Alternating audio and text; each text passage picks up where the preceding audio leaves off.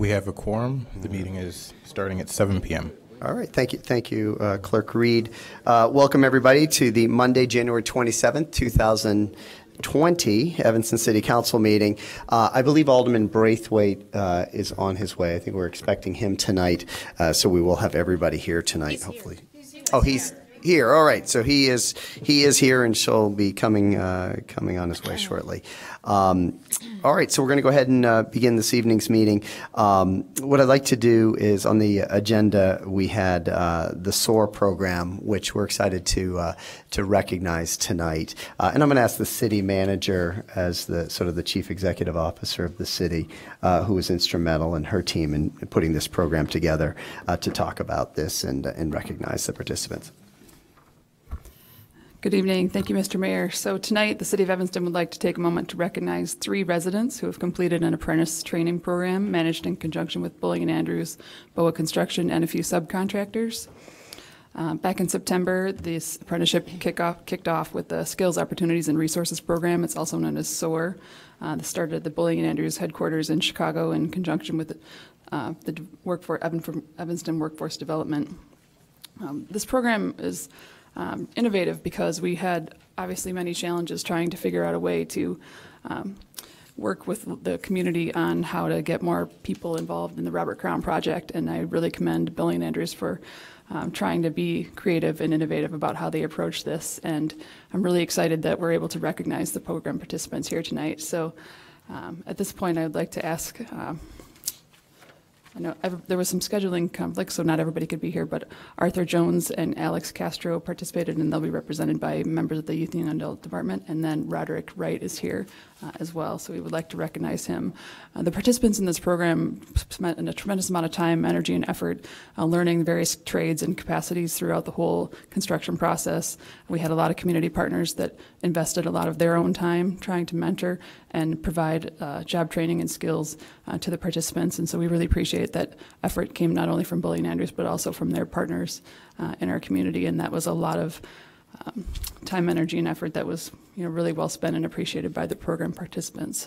The program, when it concluded after 12 weeks of full-time, the participants sort of put on a program for Bulling & Andrews and showed them, the results of their work over the course of the 12-week program, and it's pretty fascinating to see how everybody had progressed over that time, and really attribute to the work that and the time that was invested in the participants by both our staff and Bulling & Andrews staff. So the interesting piece of this is that we have other upcoming projects in the community, and this model has worked so successfully that the 1815 Ridge project reached out and asked if they could do something similar, and Bulling & Andrews was generous enough to spend some time with them last week, telling them how they implemented the program and what they did, and sharing their knowledge and lessons learned about how they approached it, and so that it could be replicated on other projects throughout Evanston. So at this time, I'd like Roderick to come forward and be recognized along with the youth and young adult staff, and we'll get a picture.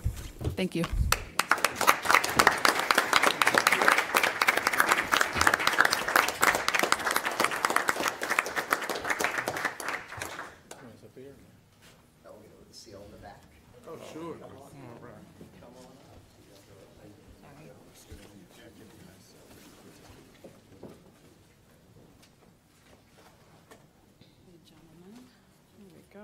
Nice. One more. Okay.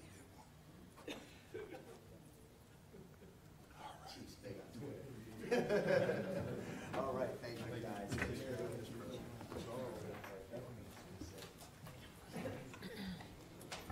I would also like to ask Sharon Jones to come forward and say a few words about the program as well. Sharon Johnson, sorry, not Jones. Thank you. My name is Sharon Johnson. I monitor the Workforce Development Program for City of Evanston. I'd like to add what a great group of people this was to work with to increase the workforce capacity through education. In addition to the Evanston staff, we have roughly 41 people across varying companies, along with 8 businesses, including a few local Evanston firms who were involved with education enrichment for these gentlemen. There was a lot of community involvement. And as the interim city manager has already stated, we are grateful to the Bullion Andrews and BOA construction team who provided an opportunity for exposure for these gentlemen who may not have otherwise had great exposure to the industry. And at the conclusion, all 3 participants did arrive at different perspectives for a pathway forward, so we're also grateful for that as well. I was excited to have a firm foundation for growth going forward. Thank you. Thank you, Sharon. I have one other announcement this evening. I'd like to introduce Nick Cummings, our new Deputy City Attorney. He started last week, and we're very excited to have him on board. He comes to us from the CTA, where he primarily worked in personal injury litigation, and he will be handling a large caseload for us going forward in all of our litigation. Good evening, council members. Nicholas Cummings on behalf of the City of Evanston, finally. Background is served Cook County residents for about 7.5 years as both a prosecutor and defending civil actions cases, and as the interim city manager just told you, excuse me, serving the CTA, defending personal injury cases. Excuse me. So my entire legal career has been spent defending municipalities, and I look forward to serving the City of Evanston. Thank you. Thank you very much. And also, I have, as you well, many of you know, Michelle Mason-Cupp, our city attorney, has also moved on to a new position, and so we hope to have an announcement soon about our city attorney position. But welcome aboard, Nick. We're really excited to have you. All right, thank you. I know there was a light on in the middle of all that, so I just wanted Alderman Fleming to have a second. Yeah, I just wanted to, from our side here on the council, to thank Ms. Johnson and the gentleman from Bullion Andrews. I was able to have a conversation with them and former employee Kevin Brown when they first were talking about this. And I know, and I'm not on WEBE, but I know that he was very concerned with our push for him to hire locally. And so just hearing him think about how he can do this and all the opportunities, even past the Robert Crown construction project that he thought he can pull, people into for this. And then also just to, again, applaud our youth and young adult team, because I know they went out really to find just the right people for this opportunity. And remembering this gentleman who came up and spoke to us several weeks ago about his background and being able to get a job the next day was really encouraging. So thank you all for the work you did in here that we don't always, see on our side, but it's making a huge impact in our community. So thank you. All right, thank you, Alderman Fleming. Anything else, City Manager? City Manager, are you all set? That is all my announcements. Thank you very much. Clerk Reed. Alderman Rainey, thanks. And I would like to say, as a South Evanston resident who was attempting to get to Valley Grocery Store on Sunday, no, it was Saturday, I had to fight my way west on Main Street because there was so much traffic and so much parking, and I was so excited and so thrilled because everybody was at Robert Crown. And I thought, this has actually happened, and it was just so amazing. There was a huge tour bus, and I don't know what was going on there, but it was happening.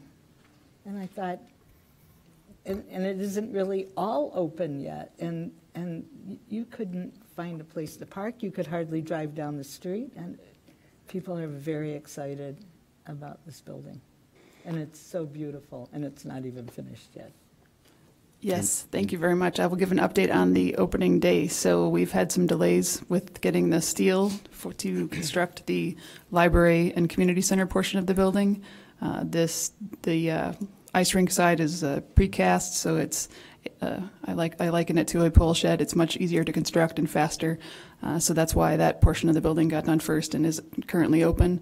But it is the fanciest pole shed you've ever seen, and we're getting a lot of value for our money. The other part of the community center part with the gym and the library is, very technically challenging to build a gym over the top of a library and make it be not loud, bouncing basketballs and things like that. And plus we had a lot of delays with the steel arriving at the site. So the library and remaining portion of the building is slated to be open to the public on February 29th. So coming soon. And if no one knew, you would think the entire place was open because of the crowd, so. It was just Yes. thrilling And to once see. the construction is complete, there will be more parking opened up to the public, so there will be less congestion in the area as well. I liked it. Great, thank you. City Clerk, any announcements? Yeah, I'm going to be making this announcement a few times between now and March 17th, but as the office is starting to get a number of phone calls about election information, I guess we'll start putting it out there. So we know that the March 17th presidential primary is coming up. Early voting starts on March 2nd, and it runs through March 16th.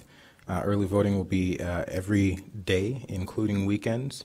The times are listed on the city's website. If you go to the city's website and go to the city clerk's page /election information, you can find all of this. You can request a mail-in ballot online through our website. That link is also available online, and you can have your ballot mailed to wherever you are in the nation or abroad and mail it back. If you need any help with any of this information, you can reach out to the clerk's office by calling 847-448-8189, or you can go to our website, and all of this information is listed. As usual, we will have a 2020 candidates guide listing all of the candidates and referenda questions that will be appearing on the Evanston ballot, but that ballot has not been certified yet, so when it is, we will update that page with the requisite information. Thank you. All right, thank you, Clerk Reed. Okay, we're going to now move into public comment. We have 7 people that have signed up for public comment tonight, so per the rules, each person will get 3 minutes this evening. If you haven't been up here yet this new year in 2020, we have a new system that seems to be working pretty well. So you're going to see some lights up there at the podium. And Clerk Reed times this machine up here for the allocated amount of time, which is 3 minutes a day. It'll turn yellow, meaning you got to wrap it up. And if it turns red, your time's up. And then I'm going to call on the next person. So today, our first speaker is going to be Toby Sachs, then B.J. Jones, then Diana Heyman, and then DeKel Fonda.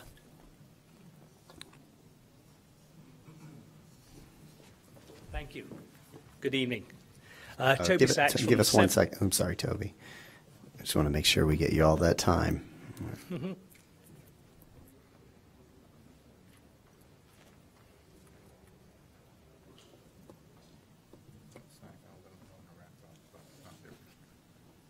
Will it work now? Okay, you're set. Thank you. Thank you. Toby Sachs from the 7th Ward, speaking on behalf of the Evanston Arts Council. So I have Beth Adler, the chair of the Arts Council, with me, and several members in the audience as well. We're speaking about the amusement tax. The Evanston Arts Council discussed the amusement tax at our December meeting and is unanimously opposed to revisions to the ordinance to remove the exemptions to the amusement tax for not-for-profit arts organisations. In short, don't tax the arts. We understand there may be interest in including stadium events in the amusement tax, but ask you to be careful to avoid unintended consequences. Blanket removal of the not-for-profit exemption would tax the revenues of the jewels of our performing arts community. Organisations like Northlight Theatre, just as they move home to Evanston, Mudlark, Evanston Symphony Orchestra, Fleetwood Jourdain Theatre, the Actors Gym, Evanston Dance Ensemble, Piven Music Theatre Works, and the North Shore Choral Society. They've all benefited from Arts Council grants, generally to support their schools' outreach and equity initiatives. Imposing the amusement tax on these organisations would cost them more than they receive from us as grants. Those costs can only result in ticket price increases, driving down participation in the arts and equitable access to performances, just the opposite of what the Arts Council is working to do on your behalf. If the ordinance is changed, please protect these cultural treasures by continuing to exempt both of these categories. Itinerant performance organisations that do not have their own performance space and live cultural performances with less than 1,500 seats. At a time when Evanston is receiving international recognition for your progressive reparations initiative, let's not be seen as the city that decided to impose a regressive tax on the arts. Thank you very much. Thank you, Toby. Thank you, Beth. B.J. Jones, Diana Heyman, DeKel Fonda, and then Marcia Bernstein. Good evening. I'm B.J. Jones. I am a 36-year resident of Evanston, a proud member of the Evanston Arts Council, and for the last 22 years, the artistic director of Northlight Theater, formerly the Evanston Theater Company. I want to talk tonight about the proposal to impose tax on nonprofit artistic institutions, and I speak not just as the artistic director of Northlight Theater, but as a tax-paying citizen of Evanston. My wife and I were drawn to Evanston so many years ago for so many reasons: schools, the lake, the services, and the diversity. As young parents, it was the civic model of where we wanted our children to grow, learn, and thrive. And we're proud of that choice and grateful for all that Evanston has to offer. And even though the taxes are challenging, we value highly what this community aspires to be. But the notion that the cultural assets, the nonprofit cultural assets that we value and that we distinguish Evanston from other communities should become subject to taxation is simply regressive and misguided. There are no other communities in this country that impose an entertainment tax on nonprofit entities. Not Chicago, not New York, not Los Angeles, no, not even Skokie. Certainly the cost would have to be passed on to our customers, and the impact of our already modest budgets would be detrimental to our work, our growth, and our audience base. Witness the recent closing of the Children's Theater Emerald City in Chicago, who could not keep up with the costs versus ticket sales, or the downsizing of the vaunted Actors Theater of Louisville by 15%. Statistically, ticket prices impact audience. In the case of Northlight, an entity that is projected to spend some $56 million over 5 years, not in ticket sales, but from attended expenditures like restaurants, shopping, parking, and employee expenditures while working in Evanston. The average expenditure customers make while attending nonprofit events is $24.60. Fewer attendees mean less business for the community. In Northlight's case, whose mission includes growing education departments serving so many of Evanston's nonprofits like the YWCA, Family Focus, and of course the schools, the impact on our ability to serve the community would suffer severely. Evanston needs to find its welcome mat again and open doors for the arts, for equitable housing, and for new businesses. The arts are the path to a more creative solution than regressive taxation. I hope that Evanston will put out its welcome mat for us on Church Street. Thank you. Thank you, BJ. Diana? Diana Heyman, DeKel Fonda, Marcia Bernstein, and then Maria Lopez. I've also got Caesar Marone here from Sketchbook as moral support. Welcome, Caesar. Yeah. Ready for me? My name is Diana Hammond, and I own the Wine Goddess on Main Street. I'm here today because in November I was sent a screenshot of my Eventbrite page by the city's revenue manager and informed my shop was liable for a 5% amusement tax on tickets sold for my special events. I am here to vehemently oppose a small local business like mine has to solicit Evanstonians for yet another tax, and my argument goes like this.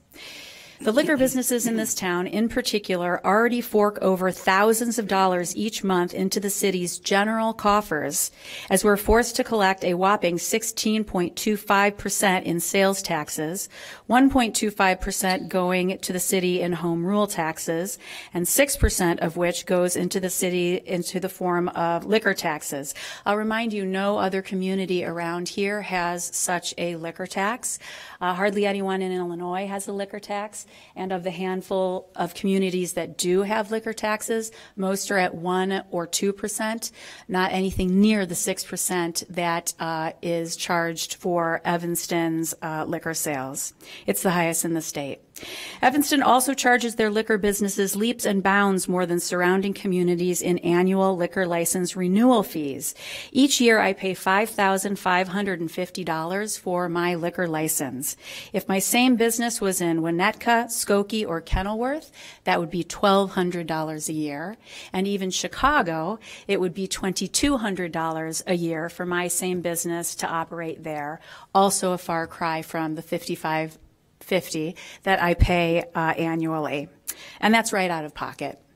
Enter the amusement tax. When I last came in front of the city council to fight the liquor tax and failed miserably, I heard through the grapevine that some in the city were calling me the whine goddess, W-H-I-N-E, saying I just have to differentiate my business and make people want to shop there despite the tax.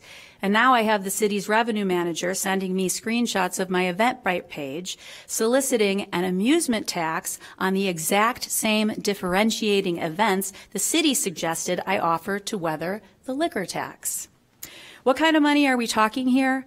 In November, we did a live event. I would have to owe the city $28.60. The same check that I would have to send the city for my liquor tax was $2,953. The point I'm trying to make is that liquor businesses such as mine already collect boatloads of money for the city.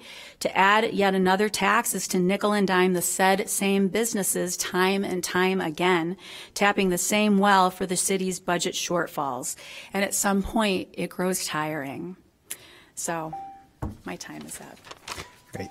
Thank you, Diana. I want to say that I do stand with Diana and the previous speakers, and if something must be done, I would ask that you look into looking at businesses like ours, as amusement is not our primary business. We bring bands or we bring other people in order to bring people to shop and buy items that already have those 6%, the 10.5%, 10.25% taxes. Otherwise, we'd be dead in those days.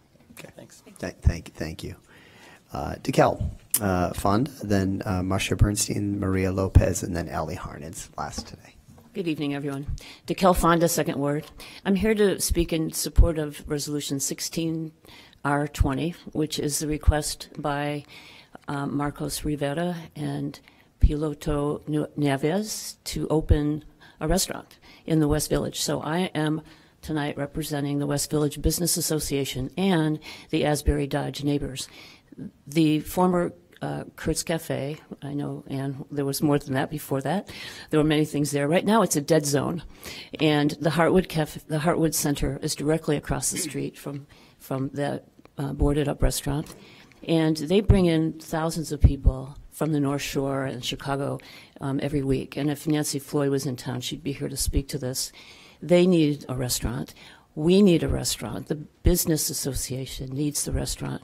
So we met with Marcos and Piloto in the summer. They came very respectfully to the neighborhood, to the Business Association. Many of us met with them at Heartwood, and they asked if we would be interested in the type of restaurant they wanted to open, and we were absolutely unanimously in support of them opening. And then we had hoped they would be open in September, and then October, and then November, and now we're in January, almost February, and my understanding is they've run into some unexpected issues that they did not anticipate. So I'm here to ask on behalf of the Business Association and the neighborhood to please help them in whatever way you can to finish the work that they have started and open the restaurant, because all we have at this point is Panino's and a lot of fast food restaurants on that street. Thank you. Thanks, DeKalb. Marcia Bernstein, then Maria Lopez, then Ali Harned. Good evening. Thank you for letting us speak. I'm Marcia Bernstein. I live in the 4th Ward. I'm also on the board of Chicago Area Peace Action. And we felt we all happened to be here because Peace Action at the last council meeting was also supporting the prohibition of nuclear weapons issue. And while listening to the committee meeting prior, planning and development, we heard that there was a drone thing that came up, which the same groups had come to the city council, and I realize not all of you are the same people, but we came to the city council in 2013 appalled at the thought that Evanston could need or use a drone. For what? We had a meeting with then Chief Eddington, and he said, you know, I hear you. I understand where this could be a serious concern when it comes to surveillance. And we all know that surveillance is a big issue these days. And we got a resolution passed through the city council of a 2-year moratorium because he wanted to have a chance to see what other municipalities were doing vis-a-vis drones. We checked after hearing about this particular drone issue, and we know of no other municipality that is looking at drones. The question is, why drones? What grant is this coming from? Is it like it was back then, the military surplus, where they have like way too much extra stuff that they would like municipalities to, to get for free because they don't need it? Well, we don't need it either. We do not need our citizens to be surveyed. There's already an Illinois law passed in the Senate by then Senator Daniel Biss that prescribes what can be done with drones. If indeed Evanston is seeking to get a drone, we want citizen input, which is what we were promised way back when, on how and why these drones could be used, under what circumstances would it be warranted, would they need a warrant, what would be done with whatever information was gained by the drones. We're not in favor, in an emergency, absolutely, but not as a general use for surveillance of our citizens. Thank you. Thank you, Marcia. Maria Lopez and Ali Harned.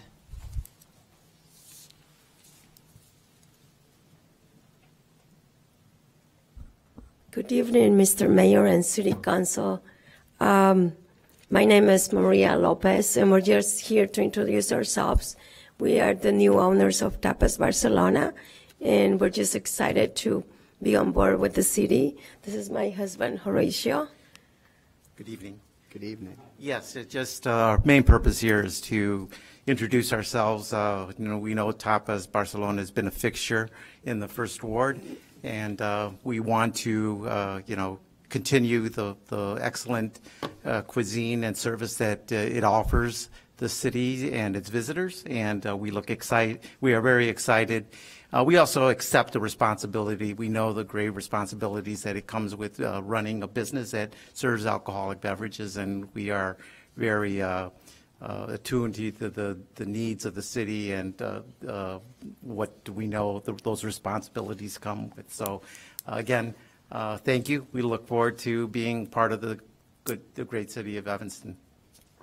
Great, everyone is welcome. Thank you. We appreciate your investment in Evanston, and it's a wonderful restaurant that many people have been to that have been here for a long time. So for those in the audience, it's on the agenda tonight for a liquor license. It transfers because of ownership. Ali Harned, you're next.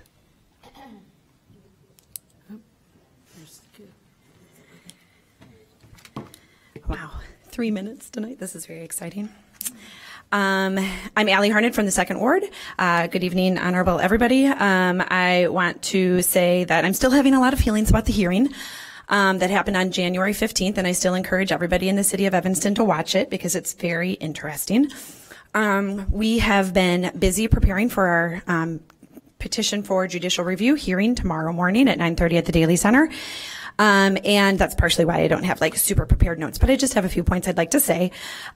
So we want to have an opportunity to tell all the alder people about what EVI is, what the Evanston Voter Initiative is, and we will be requesting formal meetings with you, and we hope that we can have that opportunity to explain it to you and why it's a great thing for Evanston and not a scary thing.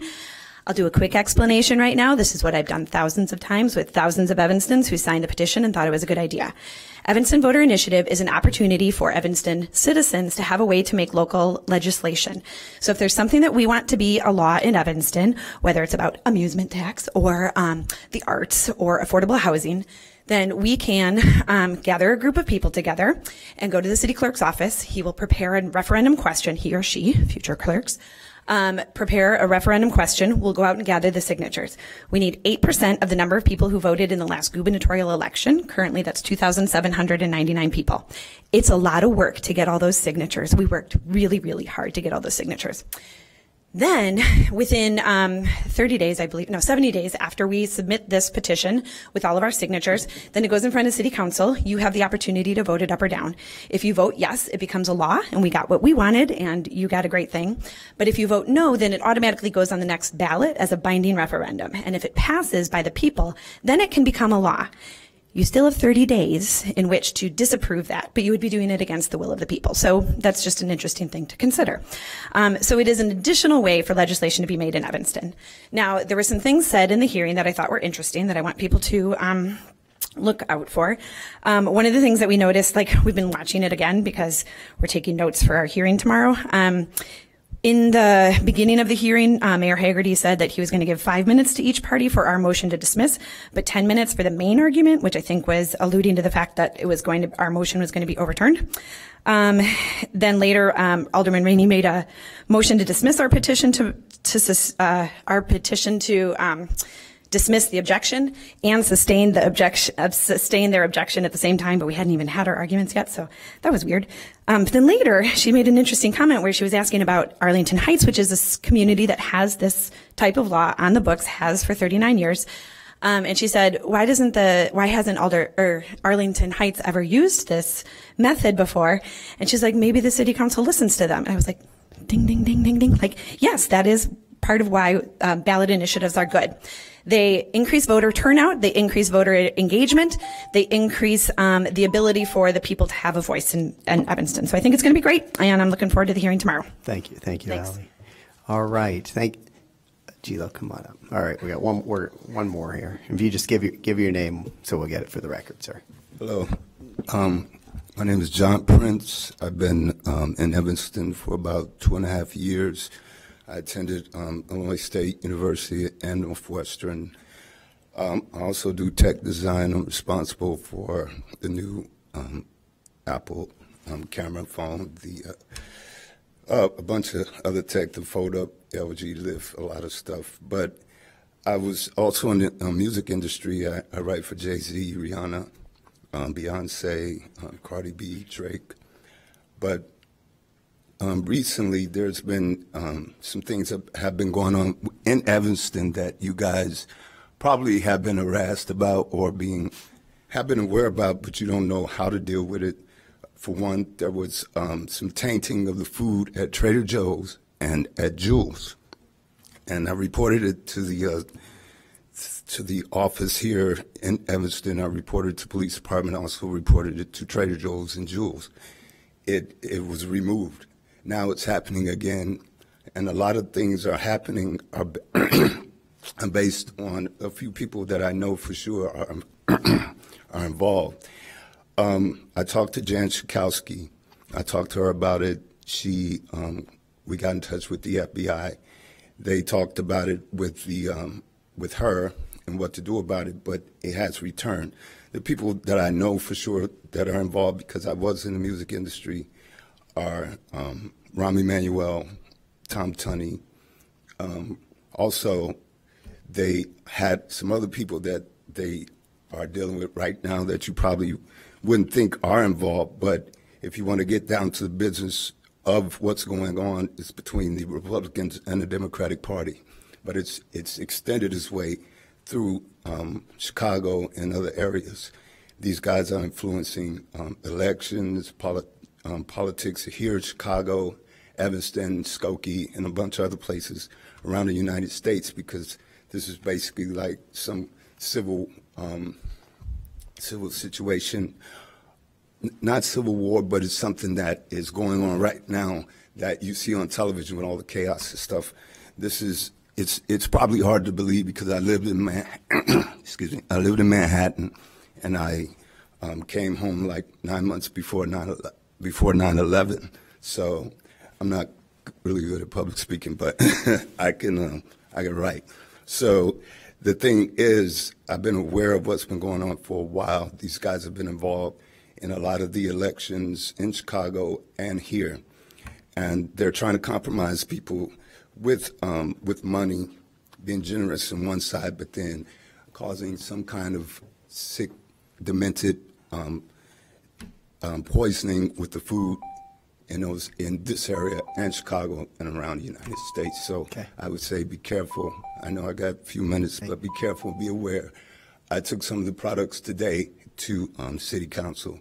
I'm going to contact Jan Chakowski again and the FBI just to let you guys get ahead up on what's going on. One guy that I knew from Trinidad, he was eating and had a heart attack. So, and here eating the food at Jules. So thank you, John. Not any delusional thing that I'm making up. All right. God Appreciate bless. it. Have a great day. Okay, you too. All right. Thank you, everybody, for coming out for public comment. We appreciate everybody's input on a variety of issues. We're now going to move into the agenda this evening. The first order of business is a special order of business, which is SP1. It's a discussion regarding the proposed revisions to the amusement tax ordinance. I'm going to ask the city manager to kick us off on this one to start the conversation. But before I do that, could I just have someone move this item? Move approval. Second. Okay, all right. So, city manager. Thank you, Mr. Mayor. Continuing the conversation that was started last year during the budget process, we have a short presentation regarding the amusement tax and some proposed options for the council to consider. There's many components to this that have been inquired about in the past couple of months, so I look forward to a robust discussion amongst the council tonight. And Kate Lewis-Lakin is going to lead off the presentation. Great. Welcome, Kate. Good evening, Mayor Haggerty, members of the council, City Manager Storley, Clerk Reed, Kate Lewis-Lakin, Budget Coordinator. I am here tonight to review some options for adjusting our amusement tax. This came up during the 2020 budget discussion last fall, so we wanted to bring that forward now in the new year. Talk about some options that you may consider. These were all presented in the memo, and where we can go from here. Maybe. No, can you click it forward? Thanks. So just to review our city's current amusement tax. So it's currently applying to any event, exhibition, performance, or presentation or show within the city. So this is including at the moment any movies, any live performances that are happening within the city. Currently, it does not apply, though. There is an exception for governmental agencies, religious societies or organizations, and live performances that are conducted by a nonprofit organization. This is just a review of our current amusement tax revenues. You can see these have been pretty stable around the 300,000 number, up a little bit and down in certain years, depending on the types and scope of events that we've had. We received a large amount from the source last year. That was due to some one-time payments of prior year taxes. We're expecting $430,000 in the 2020 budget. This does include the increase for going from 4% to 5% in this year. As stated, so the memo's got a number of potential changes. We're presenting these separately for you to just serve for ease of presentation and consideration. We would expect, though, that there will be some combination of these. So even if we're presenting one sort of on its own, you don't have to take it on its own. Know that these can be put together in the proposal that we would come back with. So first, of course, discussing removing the nonprofit exemption. This has come up specifically with some larger nonprofit events that are in town. We can discuss that further, whether, again, that gets paired with the second being adding a seat size minimum for the application of the tax. Seat size could be applied to for-profit events only, non-profit events only, or there could be different thresholds for those categories. This is a form of the tax that a couple of other communities use. So Cook County, Chicago, both have seat size minimums on their taxes. So it's easy to be able to look to those communities and see what those levels are. We did include some information attached to the memo about some Evanston venues that may be affected by this. We've got those up on this slide. We can come back to that if it comes up in the discussion. We also discussed adding an exemption for certain types of events or locations. Some of the items that have come up during public comment are if there's an event at a business that's not primarily doing events all the time, right? If it's a restaurant, if it's a coffee shop, if there should be an exemption for that. If there should be an exemption for a theater that doesn't have its own space to perform, but instead is performing in other locations. And then also just looking at adding types of amusements. This would be a pretty simple addition to the code, but just looking at, especially the first one, Skokie is adding a few items that we don't have because they weren't around that much when our amusement tax was created. So putting in virtual reality some of these amusements that are coming up more. Chicago includes a couple more participatory amusements that we also don't currently include. So considering that going forward. Just an additional consideration that we want to highlight. The reason we're sort of talking about amusement tax, wanting to bring it up again, we see the economic trend is to be moving from purchasing goods and services to purchasing entertainment, from purchasing goods and products to purchasing entertainment and services. So we want to make sure we're paying attention to that as we move into new years, new decades as a city, and make sure that our tax base is still able to support the services that we're providing. And I think that wraps me up. So we can do questions. Hitesh and Johan are also available to answer questions on this as well. Thank you, Kate. Do you have anything else, City Manager, you wanted to add before we start? Nope. Okay.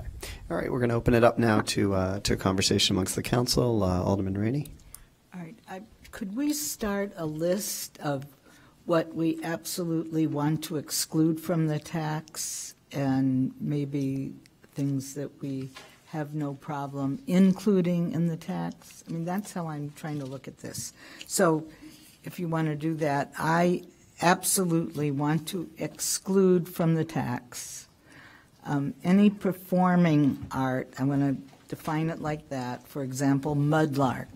Any performing art in children's theater, anything like that. Any performing art company that does not have a permanent venue to call its own. In other words, itinerant. That they should not be taxed. And they've got to be a not-for-profit. Any not-for-profit performing art company that has no permanent venue should not be taxed. No museum or art museum of any kind should be taxed.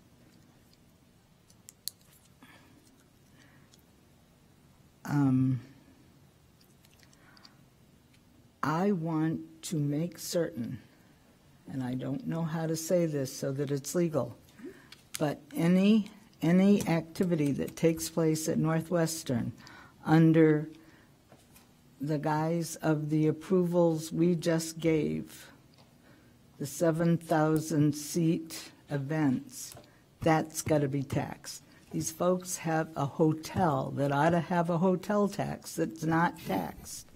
I don't want us to lose the opportunity to have an entertainment tax when, you know, Fish or Springsteen, anybody comes there. I don't care how many people are sitting in the audience, they have to be taxed.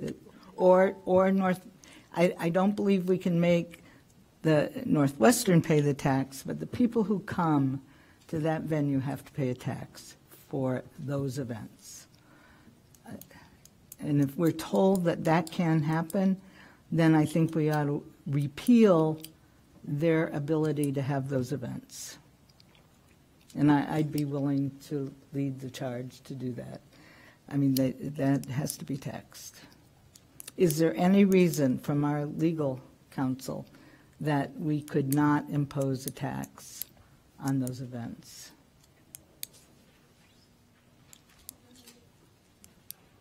Alderman Rainey, members of the council. And I'm not talking about the sports tax that we have. So I'll have to look into that and get back to you. I want to give you a for sure answer when we look into it. So the legal department will get back to everyone. Okay, that's on my list. What about the do we still have GameStop? We approved a thing called GameStop one night. It's a video place, GameStop. It's a retail store? Yeah. No. We don't, gone. Okay, what about the, I've even been to it, where you go and you have to get yourself, the escape room. Is that taxed? Yeah, we have an So- escape room. Now? We do That have, should be on the list. That's entertainment. That should be on our list. I will add that to the include column of my sheet. I heard BJ say tonight that Skokie does not tax performing arts, not-for-profits. I read last night that Skokie does not exclude North Lake Theater, the North Shore Performing Arts building. Did somebody on our staff write that? That's correct. Skokie exempts all other nonprofit performances, but the exclusion does not apply to events that happen at the North Shore Performing Arts Center. So wait, say that again. So my memory of it is that it does not apply to events that occur at the North Shore Performing Arts Center. So they don't tax those. Sorry, the exclusion does not apply, so they do tax those events. That's yes. what I thought I read, yeah. And that would be my concern about exempting itinerant theaters is that you could have this, some theaters may turn into a North Shore Center for Performing Arts where in addition to their own theater company, they will have other events from other providers. And so that's where you may be looking at the seat minimum threshold versus the status of the theater when looking at options for applying the tax. All right, we got lots of lights up here, so let's get moving around here. Alderman Wilson, you were next, and then we'll go to Alderman Roos-Simmons. Okay, Alderman Rainey touched on maybe most of the concerns I had, but you know, one thing that's not excluded from this, for example, would be a for-profit business, and I know a number of these do have events where they sell tickets, but they're fundraisers, so it's not sponsored by a non-for-profit. It's actually held by a for-profit enterprise, but it's to raise money to give to like whatever, food pantry or, you know, a number of different things. So something along those lines. I think we've been, our businesses in town, particularly on places like Central Street, Main Street, Dempster, and now downtown with the new Fountain Square, have been doing a great job of creating experiential opportunities.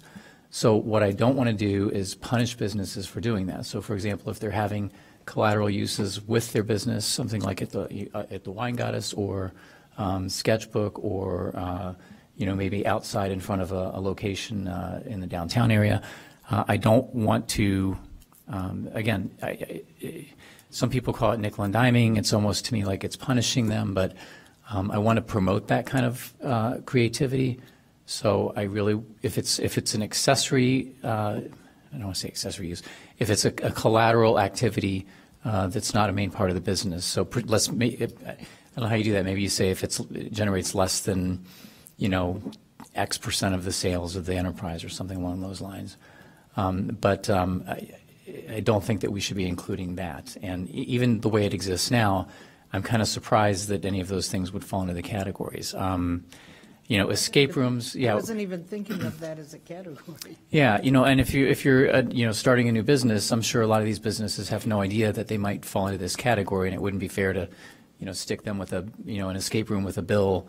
Oh, guess what? You know, you got a bill for the past, you know, 4 years for something you had no idea you had to pay.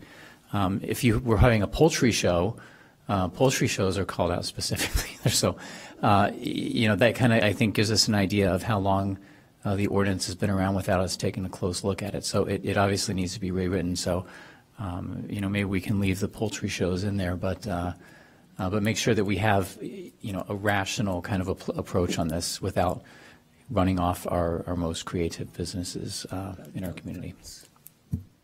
Thank you, Alderman Wilson. Alderman Ruth Simmons, and then Alderman Braithwaite. Thank you. And Alderman Rainey may have covered this, but I would support an exemption from nonprofits, obviously those that don't have their own location, but additionally with a seating capacity below what a Fleetwood Jordan Theater or a Norris Culture Art Center. So what's their seating capacity?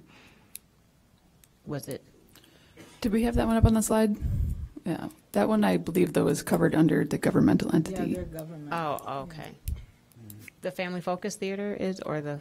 You mean the Fleetwood Jordan Theater? Theater is okay. That one is covered under the governmental exemption. Okay, and then what about the proposed Northlight? How many seats is that?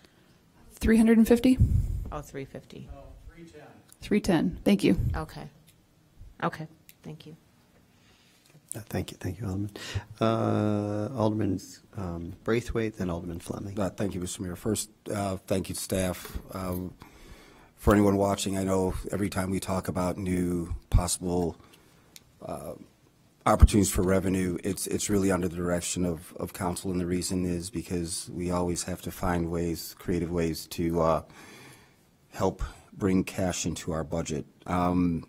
This one is a little bit tricky, though, because the same time we're looking to provide additional taxes, we have our businesses complaining because of tax increases. So I think this is something that we're all very sensitive to, anyone that's watching in.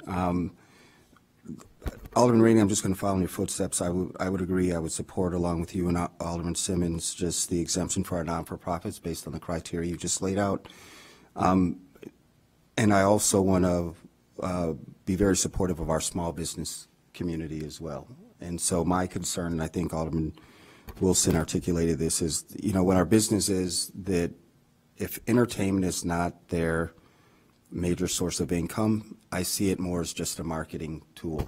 And I don't think it's worth the resources of our staff, and I'll use the word nickel and dime, yes, when they're spending money to bring in entertainment, and there's really no guarantee that it's going to increase their profits. So I'm not in favor. I was trying to find it and how it was laid out, but any small business, wherever our owner from Wine Goddess, any bar, restaurant that invests the dollars to bring a one-time musical act, I don't think we should charge that entertainment tax.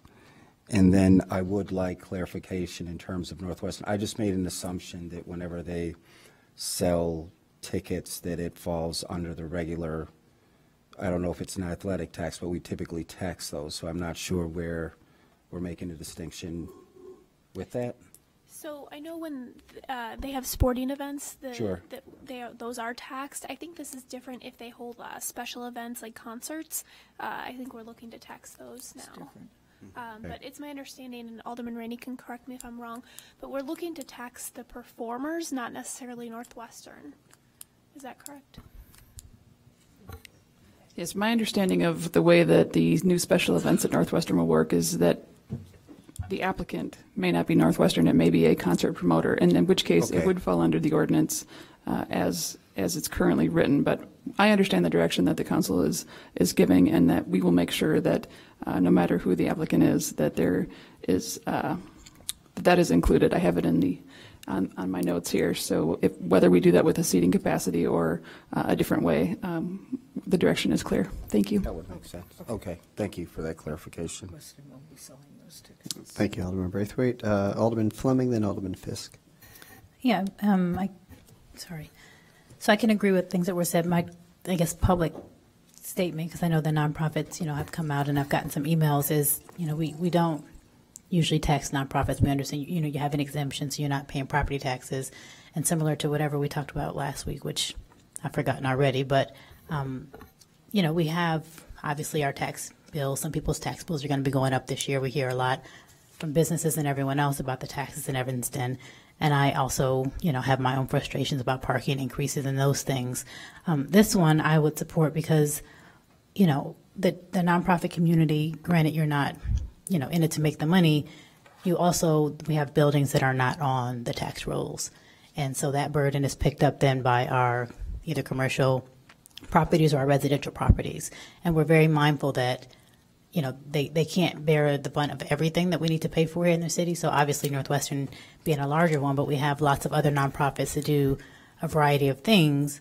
But if you have a space, if you own a building and you're not then paying property taxes, you're not contributing in that way. So I think to have this tax on tickets that the customers are, you know, paying and kind of passing through, while I understand the discouragement, it's also a small way in which, you know, you're contributing then to the overall health, financial health of the city. And it's just like if you go somewhere and people say, if you're going to use your credit card, you know, we're going to charge you an extra 5% or whatever it is, because that's what we're paying the credit card company. And I think people in Evanston who love the arts, people who come from outside of Evanston who love the arts, while they might be frustrated, I would hope that they would understand that this is going to the financial health of our city. We really want to be able to keep the income diversity that we have in our city.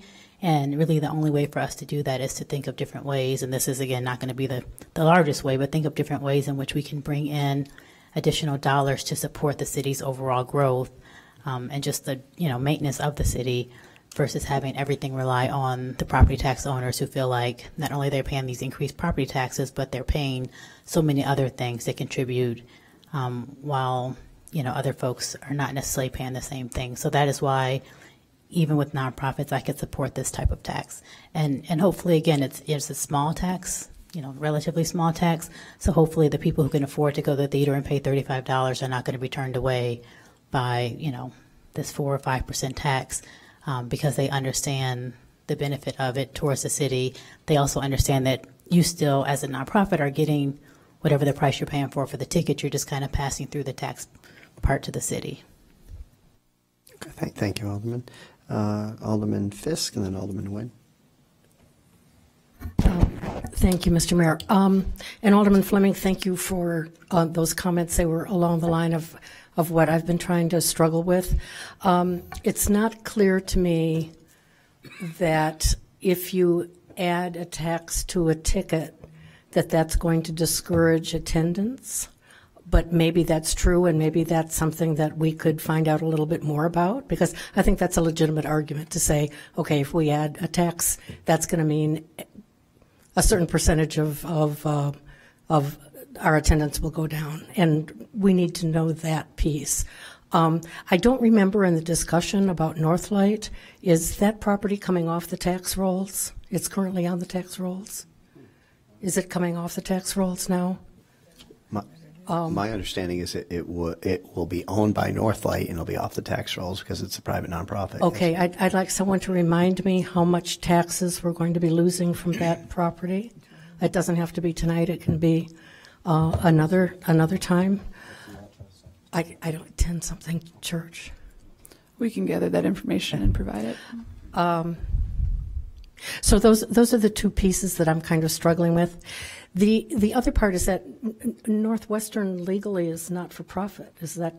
That's I mean, and I don't see how we can sort of juggle non-for-profits. I think numbers of seats is a better way of doing it. They won't be selling the tickets. Yeah, the distinction is that. Yeah, I know. I understand that they would have a promoter or someone doing that, but there are instances that they may be selling the tickets, and if they are, do we want those to be excluded or not? If we go by numbers of seats, then they wouldn't be excluded. So I think we need to take a look at that.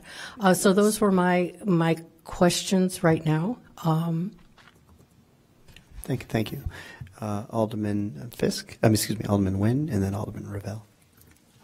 Thank you, Mr. Mayor. I generally agree with most of what's been said. I do think itinerant theaters should be exempt. I agree with museums, and the collateral use issue I think is absolutely really critically important, because that is what we are seeing in a lot of our small business districts, are the creative aspects of our businesses that just realize that they can attract people and keep them in their businesses if they provide entertainment as well. So I think I agree with all of those. But I don't agree with Alderman Fleming and Alderman Fisk's issue. I mean, what we're hearing from some of the not-for-profits and from Northlight is that they have what's called a halo effect, which is, when people come to the theater, they're going to go out to dinner.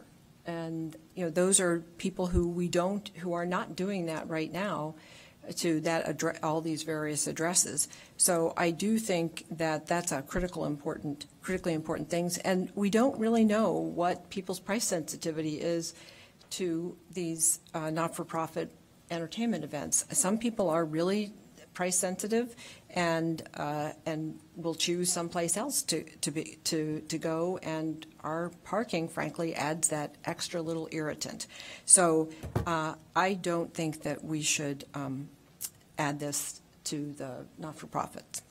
Thank you. Thank you, Alderman. Alderman Revelle.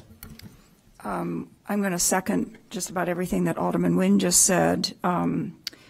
And one other contribution that I think the arts community makes that we haven't mentioned tonight is they do, like the theaters do a lot of inviting in school children and others for free performances and, you know, encourage participation in the arts through some of these free activities. And so I think that's something that is another contribution that they make, an indirect contribution that they make to the financial well-being of the city.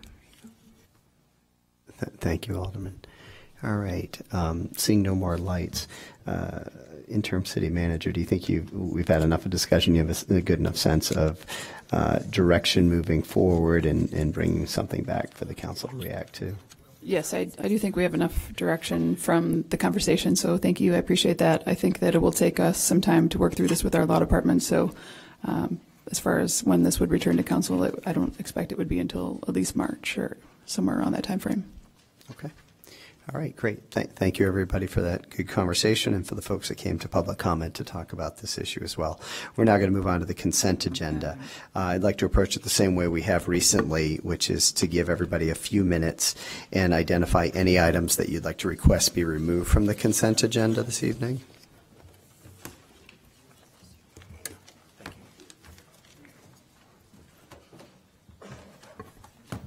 Can you remove ED1, please? I'm sorry, say that again. ED1?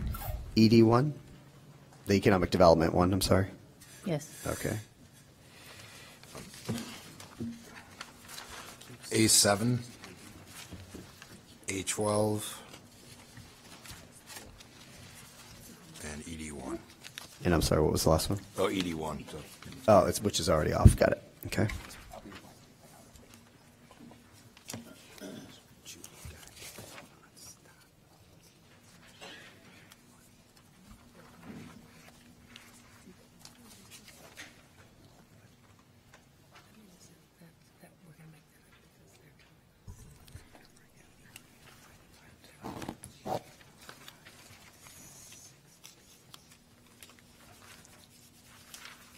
Mr. Mayor? Yes.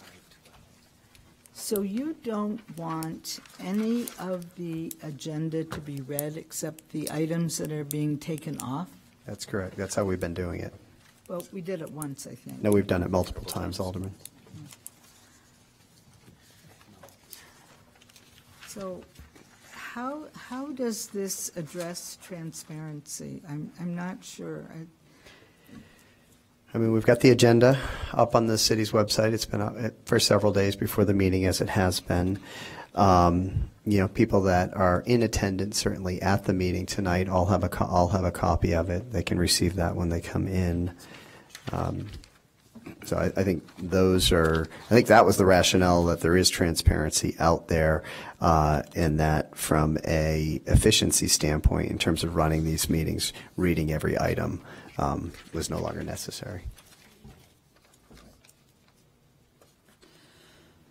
Well, at the committee, we had some very interesting discussions about a couple of the items. So I guess, I don't know, it just seems to me to make little of our work. Some of us spend hours and hours on this stuff. I mean, again, I just want everybody to be clear. I as the presider, am certainly not standing in the way of anybody wanting to take something off the agenda. I also need to remove A14 for just a clarification on an agenda error. Okay. Can an alderman just remove that? With those exceptions, I move. Can you remove, Alderman Wilson, can you just remove A14 just so it's an alderman removing it? Okay, I ask that we remove A14. Okay. All right. Any other items? Okay. Seeing none, would someone like to move the consent agenda? So moved. Is there a second? Okay. So there were no items on the consent agenda that were to suspend the rules for introduction and action. Is that I want to confirm that that's correct. I didn't see any. A10 and A13 were moved for intro and action in committee. So A10 and A13 were moved for introduction and action. I'm sorry. You want to remove A11 now? For introduction and action. You want to move it for introduction and action? Yes, please. Okay. All right. So I move that we suspend the rule. Excuse me, Mr. Mayor, I think I'm the chairman of this committee, and shouldn't that be my job? I'm happy to have you move that if you'd like Well, to. Yes. it would be Yeah. good if you called on me. Okay. And said, Okay. here are the items you would like me to deal with. Alderman Rainey, as the You're driving this thank ship, you, so, okay. Alderman Rainey, as the chair of the Administration of Public Works, would you like to move the suspension of the rules for introduction and action? Thank you, Madam, Mr. Mayor. Excuse me. So A10 is Ordinance 10-020. Do you just want me to read the title or what? Ordinance 10-020, decreasing the number of Class C liquor licenses for Pete Miller's Evanston LLC, Rockin' Ravioli, and Creperie Saint Germain. This was for introduction and action, and because of that, I move to suspend the rules. Second.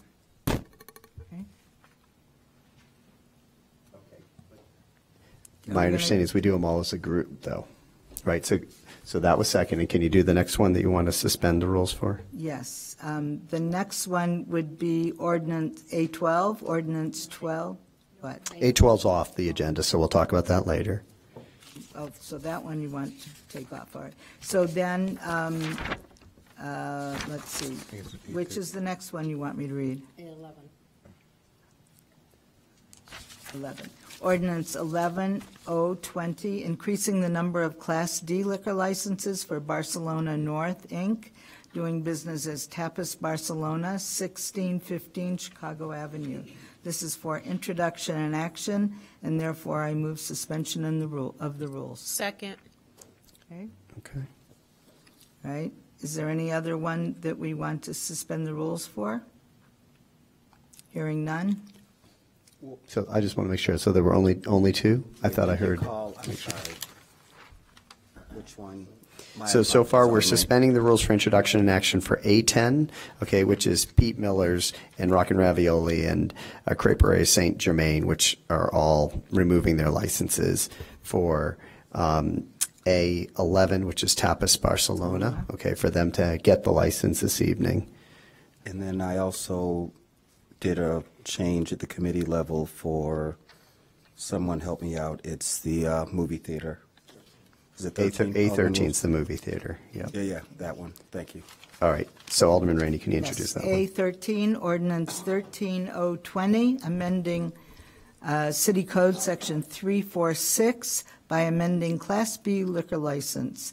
This is for introduction and action, and therefore I move to suspend the rules. Second. Okay. All right, and then any others on the liquor ones, or that was it out of committee? Okay. Okay, thank you, Alderman. City Clerk, could you take the roll on suspending the rules? I'm sorry, there wasn't. Oh, a roll on suspending the rules. Yeah, that was what would just happen. We suspended the rules. There wasn't a vote. Yeah, you're taking the vote right now. Okay. That just doesn't. Oh, so that doesn't require a roll call. So all in favor? Aye. Any opposed?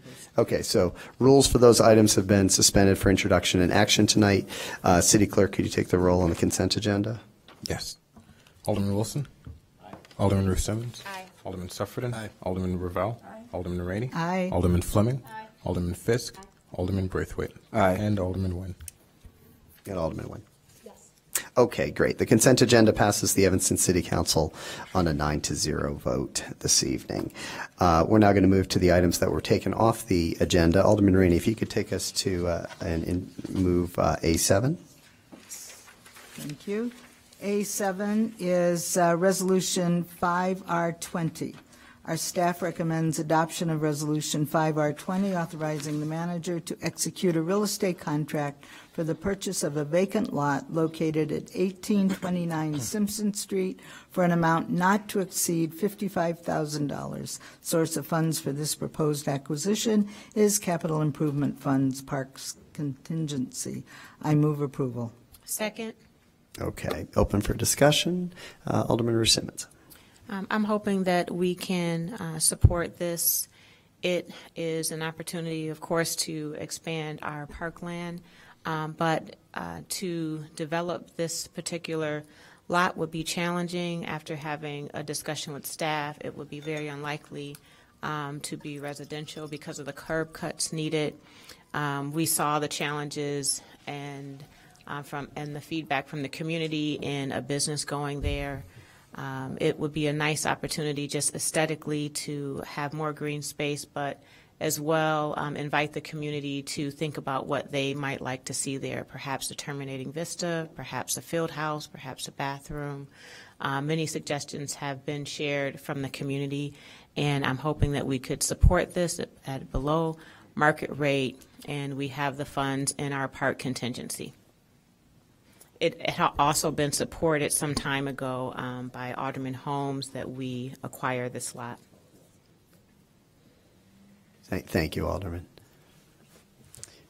All right. Seeing no more discussion, this has been moved and seconded. City Clerk, could you please take the roll on A7, Resolution 5-R20-20, authorizing the city manager to execute a real estate contract for the purchase of vacant lot located at 1829 Simpson Street? Yes.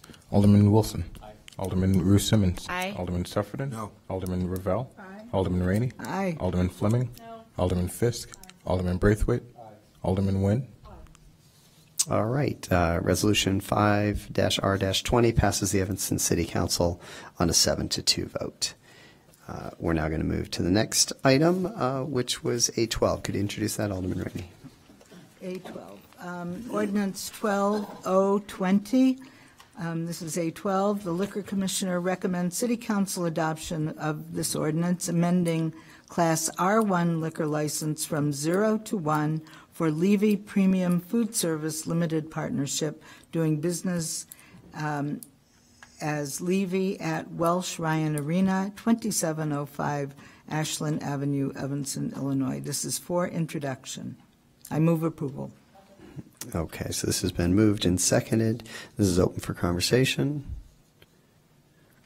Okay, seeing no lights on this matter, City Clerk, could you please take the roll on A12? Yes.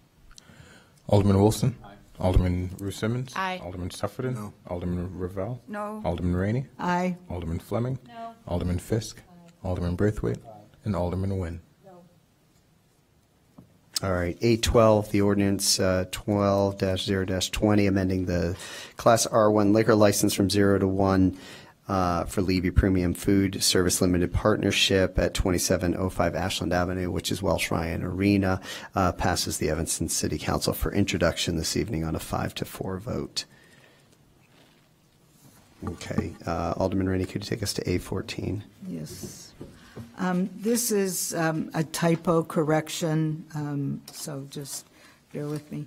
The Liquor License Commissioner recommends City Council adoption of Ordinance 14020, which amends it's written Class K. It should be written Class E license for package stores. The amendment permits on-site consumption for purposes of tasting only in stores. I'm not sure we have to do a real amendment. We did that in committee. It was really just a typo. Everything in the ordinance is the same. Just an E became a K accidentally. Okay. So I move introduction. Second. Okay.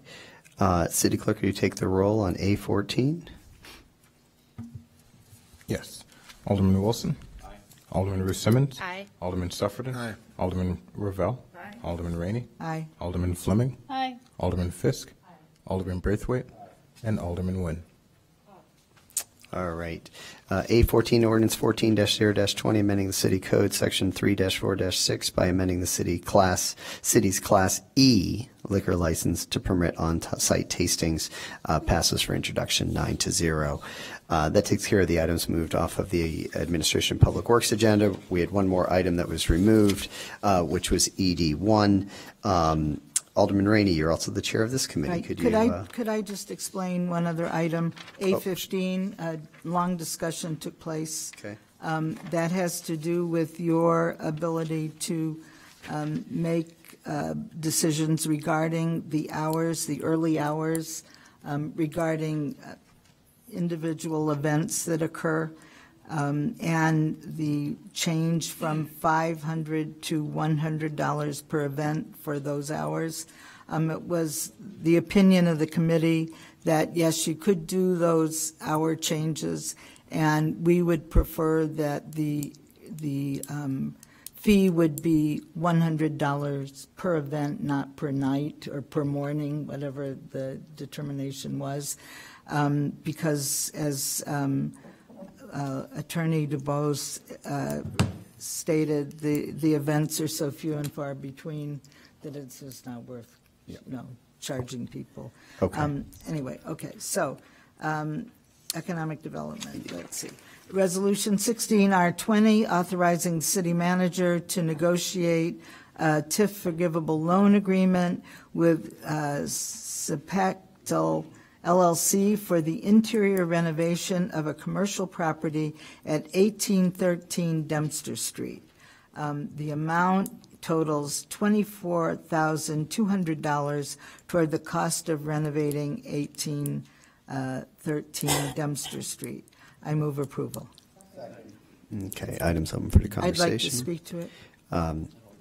Alderman Rainey, and then we got Alderman Wilson, then Alderman The issue here, we heard in great detail the other evening, is the owners of Libertad, the well-known restaurant in Skokie, just like anybody who's ever done their bathroom or anything else in their house, once they started removing certain things in the restaurant, especially the floor, which is really the big problem here, they found that a coffee machine had been leaking for probably more than a year and had rotted out the floor, so that the heavy kitchen equipment they were going to put there was going to collapse the floor. And that was going to add a significant cost to their renovation work.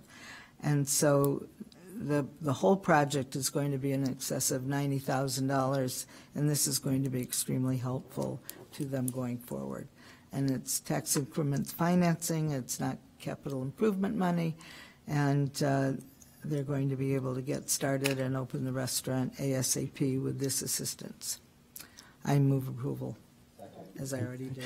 All right, so it's been twice moved and twice seconded. All right, we'll keep going here. Alderman Wilson. And again, Alderman Rainey has covered most of the points, which I appreciate. While I generally don't favor TIFs, this is an existing TIF, and the money has been collected, and this is the purpose of it. And so this is an underutilized property.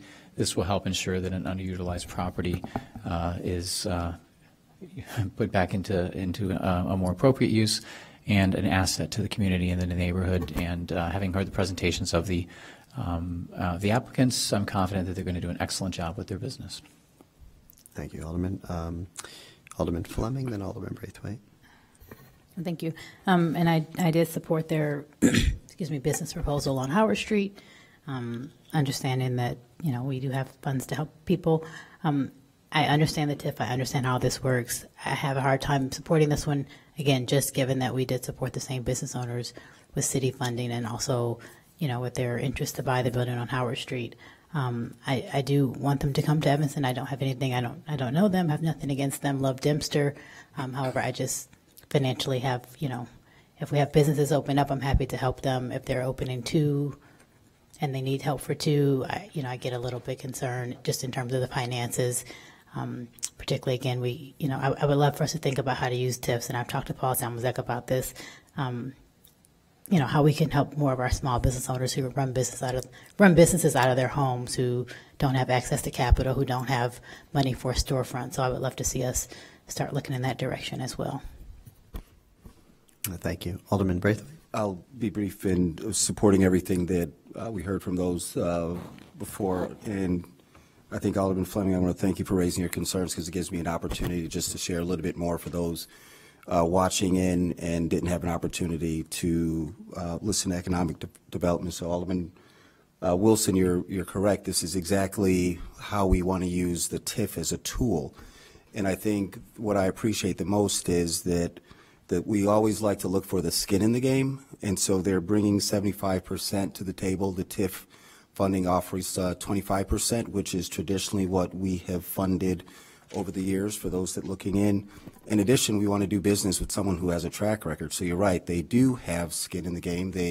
You have a pre-existing business in Skokie, you have another one in Howard, and now this will be your third business in the city of Evanston.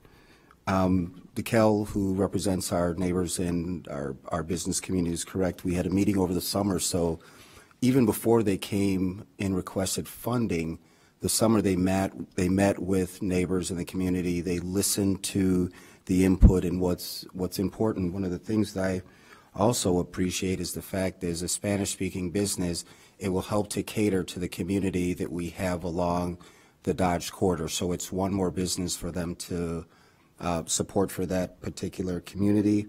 It was brought up by one of our committee members that they're going to hire locally, which is another thing that we also take a lot of pride in, and we'll check that box as well. And then finally, I think I covered all.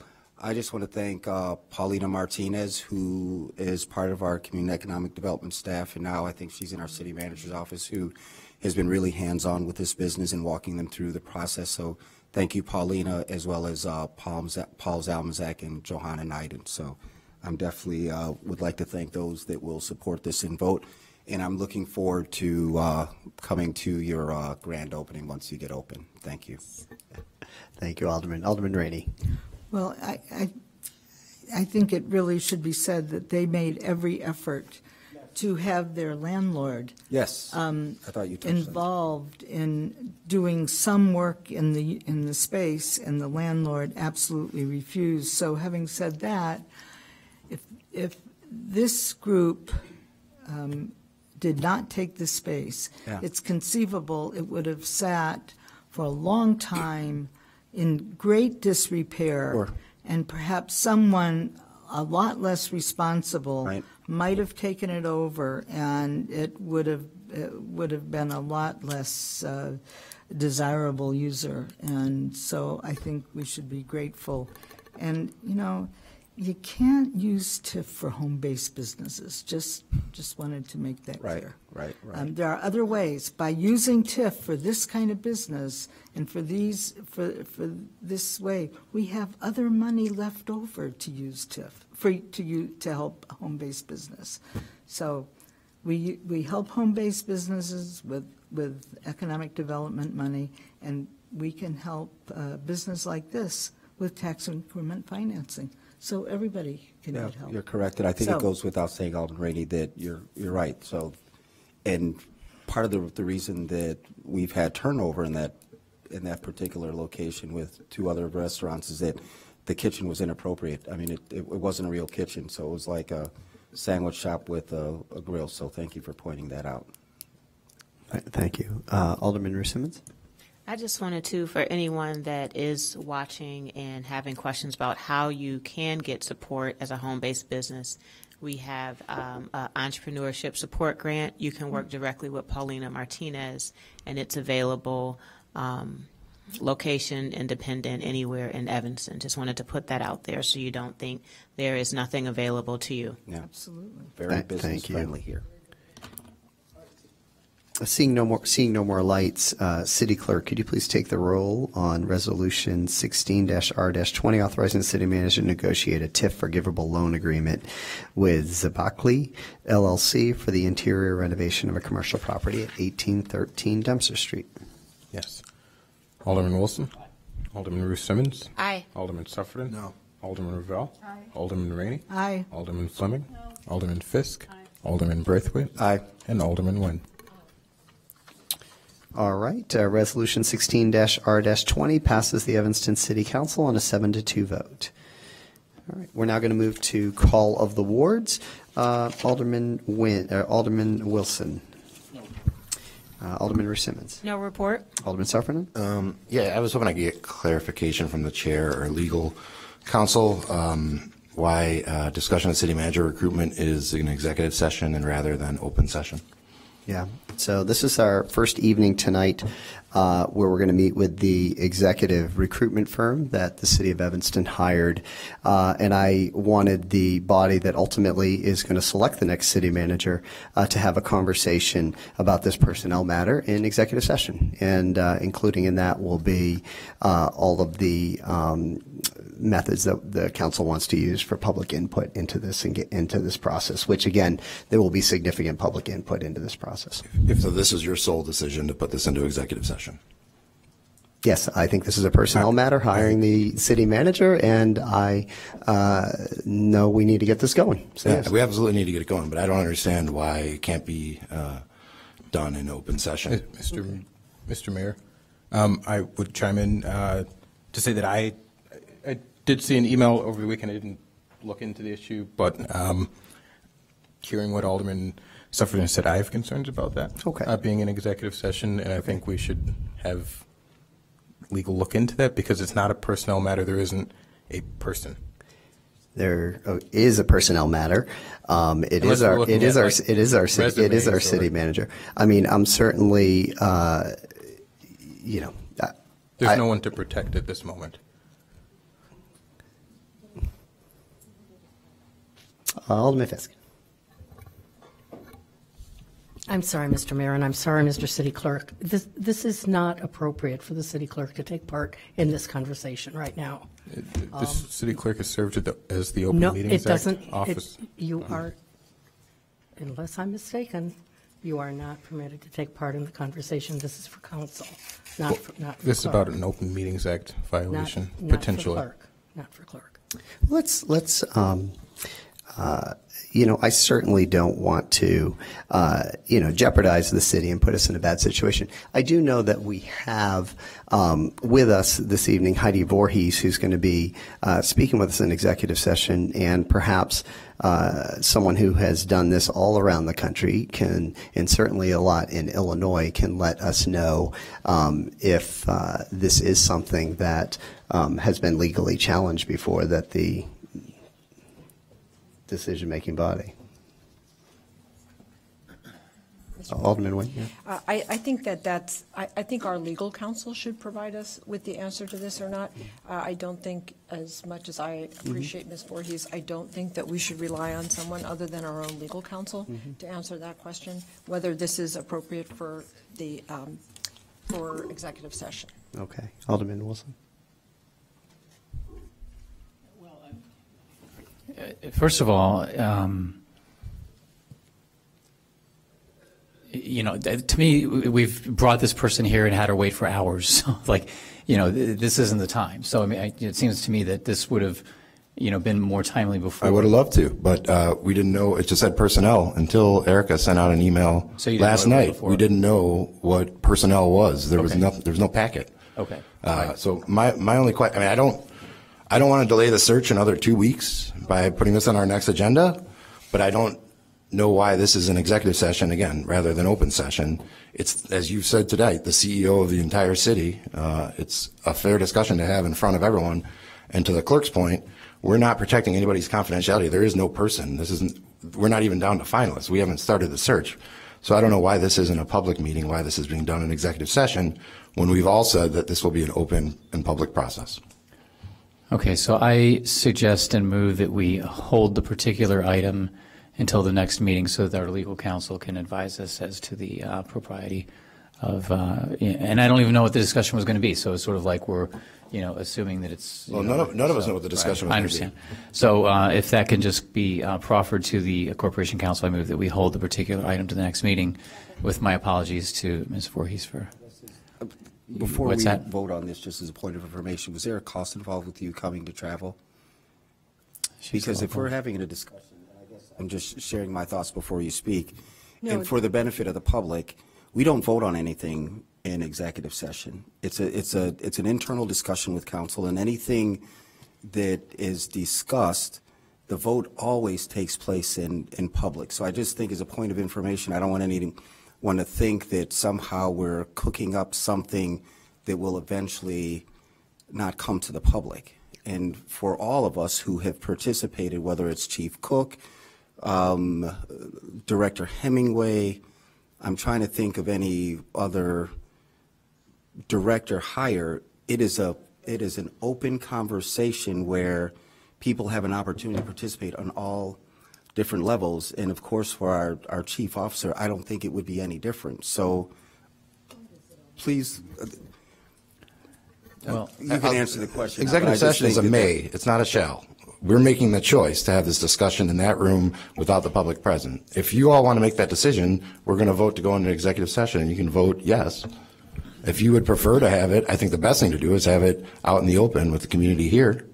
You can do it however you want. It's your vote, your prerogative. I think we have discussions both in public, both in the executive session, on the phone, behind closed doors. Conversations take all place. I just want to clear up any thought or air as if we're doing something behind closed doors other than having a conversation that will eventually come before the public. That's all. It's just, for me, it's a point of clarification that I choose to express. I understand. Mr. Mayor, before we proceed, we've already moved, this item has already been moved to be held and seconded. So unless there's going to be a withdrawal of that hold, I would like for us to cease discussion. But perhaps if there is a move to withdraw the hold, then we could get some answers from our legal counsel on whether or not this is an appropriate subject for executive session. Okay, so the second's been withdrawn. Right. So I'm interested in the conversation. So there's no second, so I guess we can continue Mayor, with the conversation. But can I ask this one is question? Not right now, Ray. Not right now. So in looking at the language of the statute, it does mention where's the language now of specific employees. So in the context of when we are doing interviews and we have those are with specific potential employees. So we have actually individuals identified. I think at this point there are no individuals identified that are going to be discussed or proffered. Is that correct, Ms. Voorhees? Like, we're not talking about anybody, any potential candidates? Sometimes that comes up. Okay. In discussions with elected officials, and I've done this a number of times. Sometimes the conversation veers into performance discussions about previous city managers. It veers into discussions of potential candidates. It's really hard for me to predict in which direction the conversation might go. Mm-hmm. There is no extra cost for me to come back. I'm local. I will be out of state in 2 weeks. So that's the only complicating factor. I could try and join you by phone or figure out another way to do that, but that would be the only complication. And it would not cost you anything to have me here, but I wouldn't be in the state. Okay, and I appreciate that. And again, my apologies for you sitting here. I think I'd feel more comfortable if we got some specific direction from the legal counsel in writing as far as exactly what could get discussed in executive. And, perhaps what we do is we just have it on an agenda as a special order to kind of go through what the intention of the plans are. That could be done at an open meeting if that's all we're going to get into. But again, I think if we're going to have it as a special order, we ought to have specific parameters on the limitations of how far we can go with that conversation and not getting into conversations about individuals. So I'll maintain my motion to hold. I don't know if there's going to be another second. I thought we were getting legal. Yeah, but it's been seconded. It's been seconded. Unless. I don't know. How does that work? I mean, he moves something, I got a whole bunch of lights on. You'd either do a point of personal privilege or information. Well, you know what we can do? We're in the middle. Right now, we're in the middle of call awards, so we're going to get to you. We're going to get to you, and you can certainly share it at call awards. What about all the lights? That's what I was asking, and The lights were on before the lights were on before the discussion. And then Alderman Sufford and seconded it. Actually, you know what? I'm happy to have the discussion. When the agenda was released, it said personnel. That was the only piece on the executive session agenda. Until Erica sent an email out last night noting in item 7 that we were going to discuss GovHR, we had no idea what personnel meant. Personnel is used as a placeholder a lot of times on executive session agendas. If I had known when the agenda went out that we were going to have an executive session discussion about the city manager search before we had a public discussion, I would have brought up the issue immediately. It didn't come out until, and I even asked a question of you. You were out of the office. You're in a bad spot. I apologize that I'm putting you in a tough spot. But executive session is a may. It's not a must, particularly when there's no confidentiality and we're not even talking about a person. We're talking about a position, which is the CEO of an entire city. It's appropriate to have the public be here for that discussion, especially when we were trying to say that we're going to be transparent about it. The cornerstone, our first discussion, should happen in public. We can later on have executive session when we get down to narrow down in candidates, or if we're talking about civic people, or how we're going to do public meetings, all that stuff. But to start with a meeting in there rather than in here is inappropriate. Okay. I'm going to point out that my motion to hold was not probably proper because I had not yet moved to convene into executive session, so there's nothing to hold at that point. So if anybody wanted to speak, I'll withdraw the motion because it was not proper in regard to the fact that I hadn't moved to go into session. All right, so we'll go to Alderman Fisk. Thank you, Mr. Mayor. And I just want to clarify something because I think sometimes when we have discussions like this, and Alderman Sufford, and I hear what you're saying, and I agree with you. I mean, that it should have been fleshed out on the agenda what the purpose of personnel was. And I can't open those because I don't know how to open the executive session on my computer, and staff will help me work that out. But I do think that the way we discuss it can set up the wrong impression with the public. We're not trying to hide anything from the public. This is the way that we've done things in the past.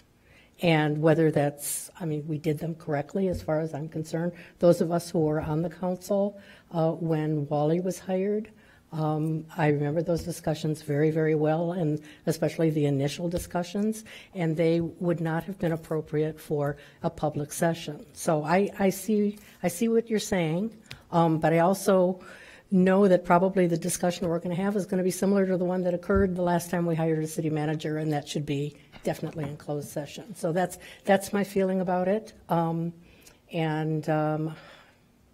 that's all I have to say. All right, thank you. Did you have anything? I got your light on, but okay. All right. Well, you go ahead. No, go ahead, Clerk Reed. Are we not in call of awards? I am in the middle of call. I am in the middle of call of awards. Okay. Okay. Okay, but I guess I do. I guess here's the thing, though. I do want to make sure that we've got some clarity here, because I think there's differences of opinion about whether this first meeting with GovHR is going to be an executive session or it's going to be here public.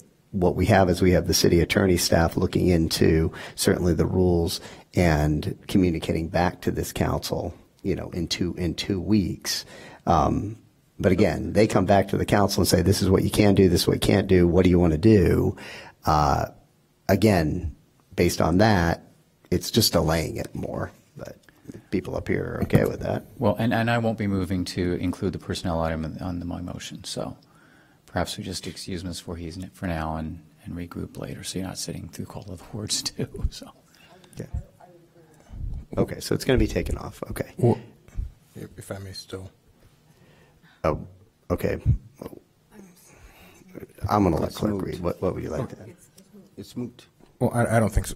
2 things. A suggestion. Are we? I'm going to let the clerk give a suggestion. Two suggestions are, looking at the law, it's very clear that it says a specific employee, so I think the best course of action, while we have Ms. Voorhees here, would be to make a special order of business for some future meeting, and maybe we can, this initial discussion will have to be in public unless we have specific employees according to the law.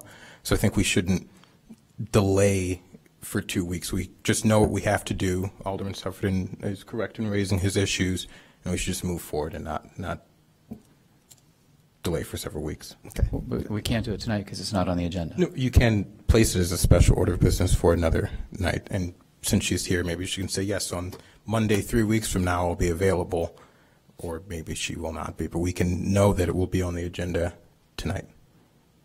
Well, I think we should hear from the legal counsel and know what we can do, and then we can work with Ms. Voorhees offline and come up with the time she's available.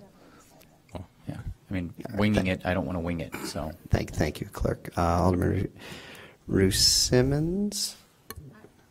This, I want to understand, just so that I understand, if we're having a discussion now about executive session and open meetings acts, why wouldn't the clerk, why would we need to give him the privilege to talk? Why wouldn't he be allowed in that conversation? Just understanding the process of the meetings and why the clerk wouldn't be a part of that discussion. I mean, he just was. I understand that, but it was like you allowed it, and you said, like, I'll allow it, and there was some debate about if he should be able to talk. I'm just trying to understand why he would not have been. And I get that there was some concern that he should not be able to speak. It was inappropriate. I want to understand where in our rules, what's the policy that says he should not be able to speak? I don't think there's a policy that speaks to it. I think it's typically the role of the city attorney, who we currently have a vacancy for, to advise the council on such matters. And in the absence of that being available to us this evening, the clerk has tried to help. So I don't think anybody was trying to say procedurally that's his role, but typically that would be the role filled by the city attorney. If I may note for the council, we still have not complied with the Open Meetings Act in naming an Open Meetings Act designee. The clerk used to be the Open Meetings Act designee, and we currently do not have a designee. Okay, duly noted. Alderman Fleming. Are we doing call of the wards, or are we just talking about this? If you're back to calling the wards, then we're Alderman Sufferton. Do you have anything else? Okay, Alderman Revelle. Alderman Rainey. Tomorrow evening at 7 o'clock at the Levy Center, I'm having a very packed ward meeting. Also, I did receive information tonight from Community Development that the property Northlight Theater is taking currently in 2018 paid $83,830.33 in property taxes to the taxing bodies listed on their tax bill. That's it. Thank you, Alderman. Alderman Fleming. A couple of things. I wanted to thank the general assistant staff, particularly the manager, Interior Perkins. There was a client that I sent to them that was had some very challenging circumstances, and they were able to really rally and give her and her family some support, as well as connections for the homeless. So I want to thank them for that, because it was dire, and they did it in a short amount of time with money that they don't usually have access to. The other thing, just in terms of the Open Meetings Act, I do appreciate that the clerk was able to chime in there, and while we don't have a city attorney, and when we do get one, they're going to have to take some time to get on board, I imagine. I do think it might be good for us to have an Open Meetings Act person, because we all have seen where, citizens, right or wrong, have sent letters to the Attorney General and such, questioning the way we run the meeting. The last thing is, sorry, Ms. Voorhees, that you had to come for this. I would suggest that when we have things that we're putting on whatever agenda, that we make sure, and I know we haven't had a full legal team, but our legal team or whoever is making sure that it's going in the appropriate place, so we don't have issues like tonight that we think are open, executive session or not, and we take up the citizens' time with that. And then my last thing is, I definitely would support us having this initial conversation in public. I understand, Alderman Fisk, what you're saying in terms of things that were brought up when Mr. Bobkowitz was being hired and things that will come up in the conversation as we're giving input to the search firm for a number of things that would be personnel or confidential. But if we're just laying out, particularly, 5 community meetings, 1 online meeting, whatever it is, we're laying out those parameters, I do think that that's worthwhile to have in public discussion, because it has been such, I would say, for lack of a better term, kind of tense time here in the city, and a lot of citizens frustrated, and a lot of frustration with many of the processes we take part in. I think we just do ourselves a disservice if we, as Alderman Sufferton said, start out in executive session. I think those things that Alderman Fisk was mentioning will come out in other conversations, but just to set the parameter and our expectations to you and get your feedback as a professional, I think very much should be done in the public, so that people can understand from the beginning that we do want to have their input and how we came to the decision that we did in terms of giving you guidance for how to run this search for our city. Thank you, Alderman. Alderman Alderman Fisk. Thank you, Mr. Mayor.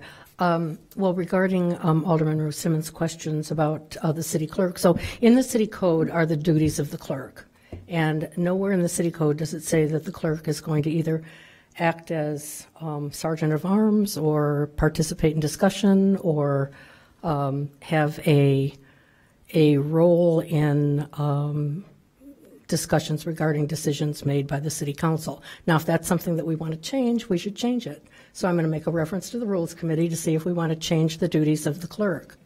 Because right now, and I have nothing against this clerk at all, I just think if we're going to have rules, we need to follow the rules. And sometimes we wander into areas that confuse the path forward and make everyone uncomfortable. So every time, and I understand, Mr. Mayor, that you can make decisions on the fly and decide who to recognize and who can speak, and if someone can come up to the microphone and speak as part of our deliberations. But right now, it's not allowed. And if we want to do that, then we should allow it. So that's my reference to the Rules Committee. Okay. With that reference, can the law department work with the clerk's office to? That's not part of my reference. Well, that I'm asking. That's a request. If not, then that's fine. It's really totally inappropriate for you to insert yourself in every comment that people make. That's not your job. And if it is going to be your job, then that's something that we should discuss as a council and change those rules. But this is not a conversation with you right now. I do apologize, but just thank you for answering my question, though, Alderman. Yes, thank you. Alderman Braithwaite. Thank you, Mr. Mayor. To the Second Ward residents, the second Thursday in February 13th, we will have our Second Ward meeting. Look forward to hosting you all. Thank you. Alderman Wayne. Thank you to all the Third Ward residents who came out last Thursday night for our ward meeting, and no report other than that. All right. Thank you, Alderman.